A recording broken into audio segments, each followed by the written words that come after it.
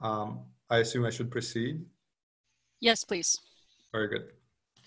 So, as I said, you should think of measurements as probability distribution, which really should not be anything too striking to you, because really measurements are in general probability distribution. They're an average over an ensemble of events, and you'll have some distribution. You'll compute the mean and you'll compute the statistical uncertainty. So the mean and the standard deviation are already just moments of a normal distribution that you get by accumulating data. Now, there's one salty, which is of course that you have other uncertainties than statistical ones. You have systematic uncertainties as well, which are often relatively difficult to evaluate. It's a significant amount of work for every analysis to really evaluate properly systematic uncertainties. And these don't have to be normally disputed. Often they are not. Now we will make the assumption that they are. And it's somewhat the simplifying assumption that we make. In general, it should be a reasonable one, but I have to emphasize it's not necessarily, it's not obvious. I mean, there might be cases where this could introduce issues. But I'd say in general, it's actually a good assumption. Now, what we do is say that the probability distribution for some observable, so let's say V2, will be some normal distribution where the value, the mean that is measured is here. So it will be the mean of your V2. The uncertainty will enter into the covariance matrix. And so you're literally saying that your measurement, every single measurement you look at is a probability distribution. Now, what you want to do is do the same thing for your model, actually. And maybe this is less intuitive, but think of it this way. Your model always has uncertainties. Now, these can be statistical uncertainties, just like for measurements, you may be obtaining your observable by averaging over a number, for example, a different number of heavy-end collisions. So you have finite statistical uncertainty. You can also have numerical uncertainties that often you can reduce arbitrarily small with enough CPU time. But the benefit of actually considering your model prediction as a probability distribution is that you, really seeing your model prediction as a probability distribution is that you can account for this uncertainty. And you don't need to drive your model uncertainty to zero. You just need to take it into account. It will be propagated properly onto your parameters. And when I say you may not want to reduce your numerical uncertainty to zero anyway, think of it as you're comparing with data that has 10% uncertainty in general, 10% statistical or systematic uncertainty in general. Even if you evaluate your model to 10 digits of precision, you gain nothing at all. Really, what you want is essentially you have your errors combined. And if you want to be extremely efficient, you don't necessarily want your numerical or statistical error to be asymptotically smaller than the experimental observable that you have. So there's some trade-off. You have to be careful. But what you end up doing is considering your model prediction as a probability distribution. And again, you just write it as this Gaussian. Here I use the notation. So G is the prediction of an observable in your model given the parameters P. So again, the parameters can be viscosities, initial condition parameters. And here, this is not your model itself in a sense, but it's the output of your model. And again, you have this covariance matrix that encode the statistical uncertainty. So if you have a single observable, so these will be, scalars. And then this inverse CT will just be 1 over sigma squared, where sigma would be, for example, the width, the standard deviation of your distribution here. Now, if you have a multi-valued output, which is the case for almost every model, you have multi-CV2 of different species, So you simply have, so these are vectors. These become vectors and this becomes a matrix. And this matrix can encode both in the theory case, and if I go back to a previous slide, in the experimental case, it can encode as well correlation, non-trivial correlation between your between the uncertainties of your observables. Now, what you can obtain by combining this probability distribution from the data and from your model is what is called the likelihood. So the likelihood is the probability of obtaining a certain value for your observable. So D, here's the data, given the parameters. And it takes this form. So if you follow this distribution that I showed, you get this, which is essentially data minus the prediction of your model. Here you have the experimental and theoretical covariance matrix, they're adding up.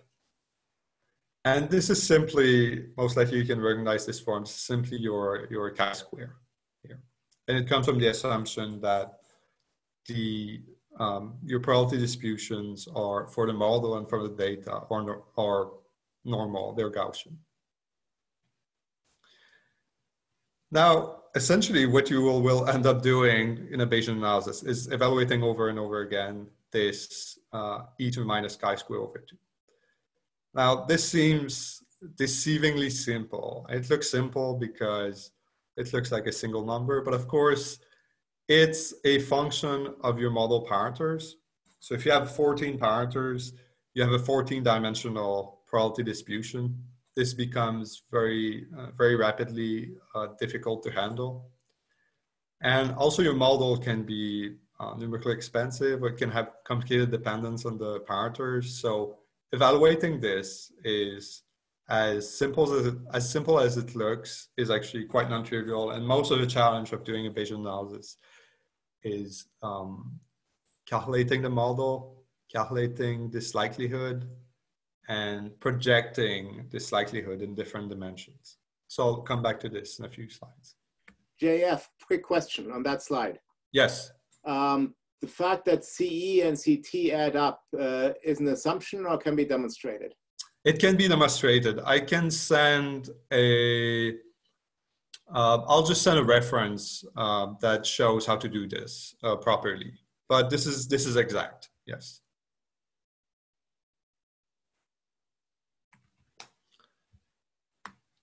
So, all right, so this is the likelihood. So it gives you the probability of the data given the parameters. And we want exactly the opposite. We want the probability of the parameters given the data. And that's given by essentially what is Bayes' theorem, so conditional probability. So the probability of the probability of the data given the parameters times the probability of the parameters is the same as the probability of the parameter given the data times the probability of the data. Now, this is one way to write Bayes' theorem. These are our inputs, so this comes from the model. I'll come back to the prior in a few minutes. So what we're interested in is this quantity. Well, at least what I'll be discussing today is this quantity, is the posterior. Now the posterior, as you can see, is simply proportional to the prior times the likelihood. So this is what we'll ultimately be evaluating. Now let me say a word about here, the evidence, the normalization. So I'm assuming here, which is often what we do in the field, that we are happy with our model. We think that, or we know that our model can describe the data reasonably well. And we want to know, given that our model can describe the data relatively well, what is the probability of different parameters, different sets of parameters to describe the data? So what we're interested in a sense, is the relative probability of the different sets of parameters to describe the measurement. We're not necessarily interested in the absolute probability, because again, we're happy with the quality of agreement of our model with data. Now, this quality is related to the evidence. And if you haven't checked beforehand, or if you have any reason to believe that your model does not provide a satisfactory description of the data, you have to start with the evidence. The evidence is extremely important. And in a sense, it becomes a little more complicated because if you're not happy with the agreement of your model with data, then the question becomes more, what is the competition? So it becomes more a question of comparing models than to look at the absolute power of your model to describe the data. So if your model cannot describe the data, the question is more, what is maybe a better model that could describe the data, and how, what is the evidence for these different models? Now, again, I will be moving forward with just the, I'll be assuming, as is the case in heavy end collision, that we're happy with our description of the data, and we just want to constrain the parameters themselves.